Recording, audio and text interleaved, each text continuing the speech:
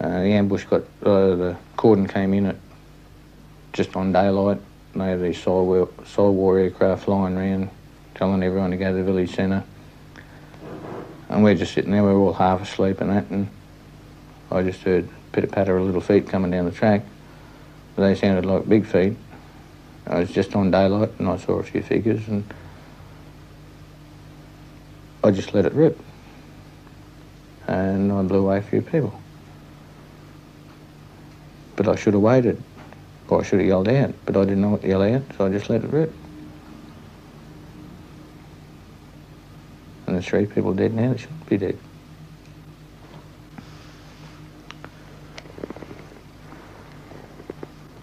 I don't know whether it was through my stupidity, or over-anxiousness, or under-training, or just being psyched up. It was a game there. But when I went out and saw that they weren't there no more. They were just lumps of flesh.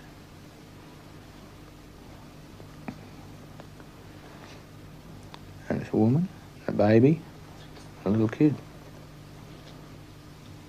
And they're gone for good. Now what am I, in the wrong or in the right or what? And I've been living with that for 15 years. You say something to someone, they say you're an arsehole. You shouldn't have gone there. I was 19 years old and I was sent there. If I'd have said, no, I'm not going, when I was 20 years old, I'd have been sent there anyway, because of national conscription. So just after I was 20 years old, I blew away 3 people. For what? Nothing now. Not a bloody brass razoo. All my mates that have been blown away, lost limbs, and nothing. We're just shit. I can't sleep of a night. Even in the middle of winter, I sweat like buggery. You have your crazy dreams. You're back there all the time. Everyone says, oh, yeah, that's a load of bullshit. You've been watching too many war movies. But it's not a load of bullshit, because you're not watching war movies. The war movies are in there. And I know what they're like. I can't show you a picture of what I'm seeing all the time. You might see a John Wayne war movie where all the heroes win. But in the John Wayne movie that I see, none of the heroes win. And I'm just seeing what the shit is that's left behind. All the extras that aren't getting up to come back and get paid. Like the one that lay there for 2 days that we had to search. He was fly blown. And when you see a fly blown body, he's bloated. And we had to search him to find out who he belonged to. And then we had to dig up other bodies to find out who they belonged to. And while we were digging up this bunker, it started to rain. And we were in a sort of a mud-type clay situation. And they'd been blown away really good and proper. And we were pulling them out in bits and pieces. And you could hear the mud as you're pulling their bodies out.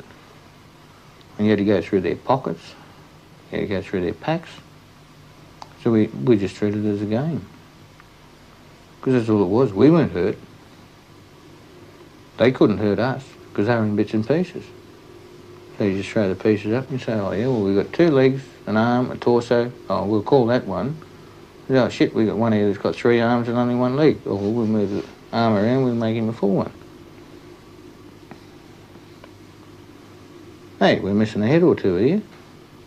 Oh, I'll just put a lump of clay there, that'll do. How are you going to unwind from tonight? Get drunk, I think. And I mean get drunk. Because then we'll go down again. Because I'm back there.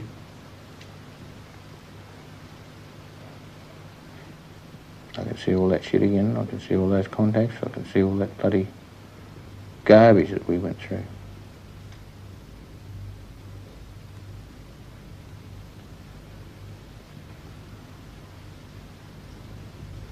What about Gallipoli? What about 1, 2, Korea, Malaya?